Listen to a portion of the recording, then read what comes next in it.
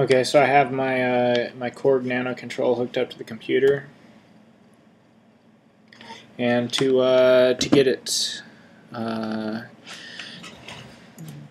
to start using midiPipe, you just download midiPipe, and this is what comes up initially. You want to drag in MIDI in, A list, and then also AppleScripts trigger. And MIDI in, right now I have the NanoKontrol selected, that's what we want. A list, what A list lets you do is lets you read the messages that the MIDI device is sending to AppleScript or to midiPipe.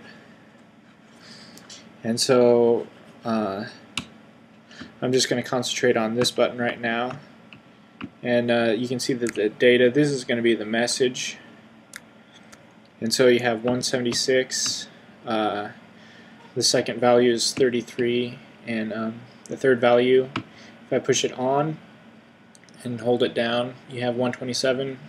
I take it off, you have 0. And so AppleScripts trigger. So I'm going to delete this second thing. On run me, tell application finder if item 1 of message is 176, item 2 of message is 33, and if item 3 of message is greater than 0, then say midiPipe. So I'm going to push the same button again. midiPipe. And it says midiPipe. One thing that's bad about, or something that you have to kind of work around, is that if I push it 3 times fast in a row, midiPipe, midiPipe, midiPipe, it sends a message, but it's kind of lagging. So, like I pushed those 3. I pushed the button 3 times, like within a second or so. But it takes a long time for it to say midiPipe again and again, so you can be done pressing it and it'll still be processing those messages. And so because of that lag time feature, the way I worked around it in let's do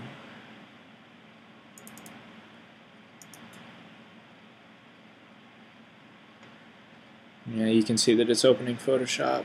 This is one that I wrote just a little while ago, and so for the AppleScript, it's set up exactly the same, except for the AppleScript trigger. It says I have a global C val, which will be for cyan value, and I guess I don't need it to tell application PhotoShop to set C value. I think I could just set C value without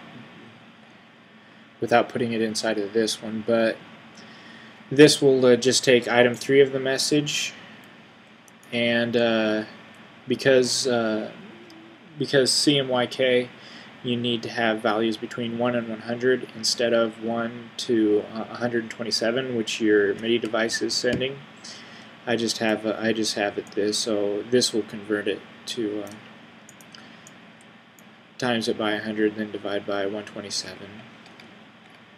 But let's see. Yeah, okay, so right now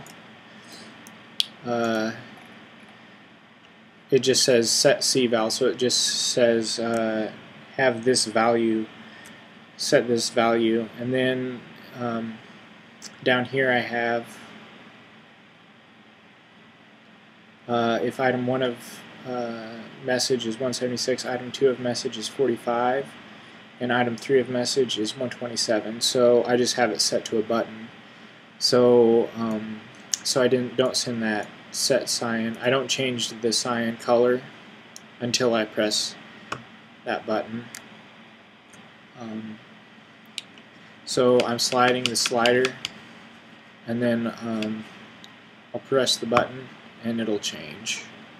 And that kind of resolves some of the issues about the lag time, because if I slide it, if I have it set up so it sends a message for every time I slide it, it takes a long time to process because it reads a value, 127 values, and it takes a while for it to process. But now I can slide it, press that button, and it lands where that slider is. So slide it all the way down, press the button, and then it changes. Slide it, press the button, slide it halfway, press the button.